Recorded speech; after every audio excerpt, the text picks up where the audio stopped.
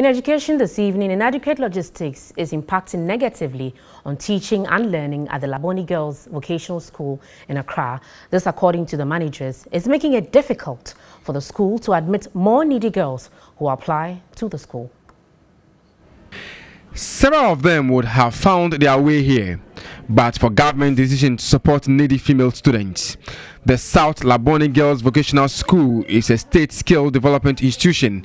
Its core mandate is to provide informal and apprenticeship training for female students. This, among others, is to reduce unemployment through the provision of self-employment skills. However, the institution has over the years been underperforming due mainly to lack of required logistics and other essentials. While some units still rely on obsolete and outmoded equipment, others do not have at all, undermining the purpose for which they were established. The managers for the school called for government support in the provision of teaching and learning logistics. We need more classrooms to be able to admit more children who want to take vocational skills. We need the vocational skills more so that our girls, when they finish school, they will not go searching for jobs which are not available.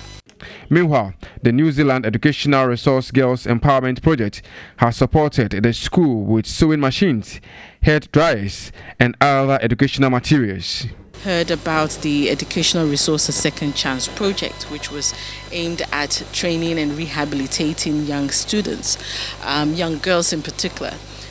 We were very much in favor of that project, and we thought it would be worthwhile getting behind them.